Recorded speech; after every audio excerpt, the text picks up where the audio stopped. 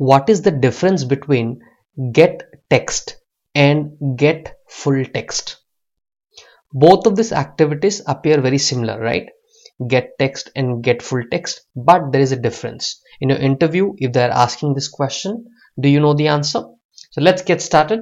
Myself Rakesh from UiPath Expo Hub channel. And in case you have not subscribed to our channel, please do subscribe. You are going to learn a lot, and I'm sure it's going to help you to crack an interview and get a job. So let's get started. So get text. So to understand this, what I'm going to do, I'm going to utilize one of the site given from UiPath, Acme site, right? In case you do not have the link, I'm going to provide you the link in the description of this video.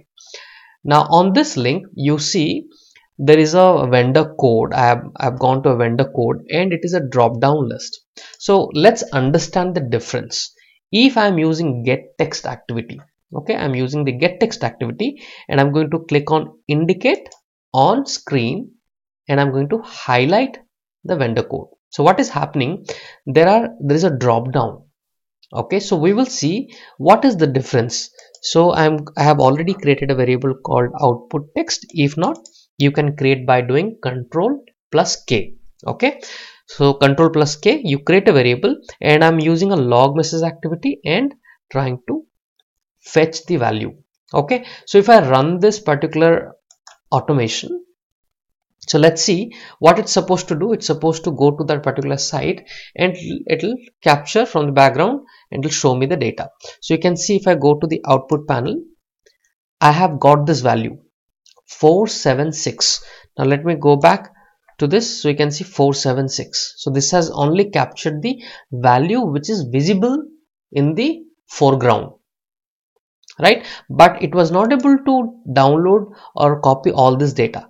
Now for this, full text is utilized. So get text only takes the data what is visible on the screen, but not the hidden text. Okay, so by using get full text, what I'm going to do, I'm going to delete this and I'm going to use the get full text. You can type it in case you don't have it, you will just type that get full text. Now here what I'm going to do, I'll repeat the same action. Very simple.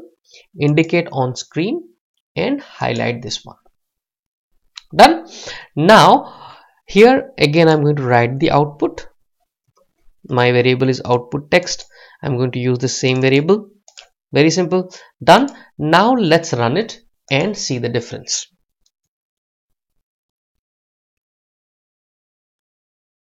Okay, so it has taken all the data. You see the output has come and it has captured all the hidden data that was there in the drop down.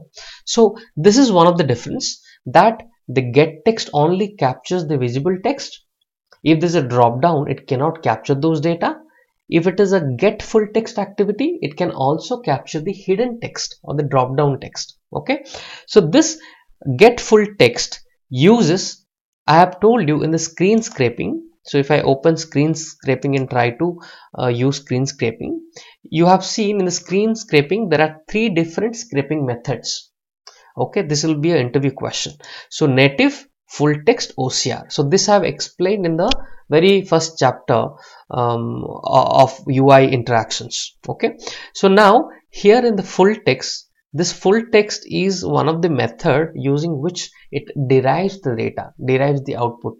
Okay, so this utilizes the full text scraping method. So you can answer that also in your interview. So that way your answer is very strong and anybody would agree to your answer. All right, I hope you have understood the difference between both of these activities quite well. Thank you for continuing with our channel. Please do subscribe and do not forget to click on the like button. Thank you. Have a good day.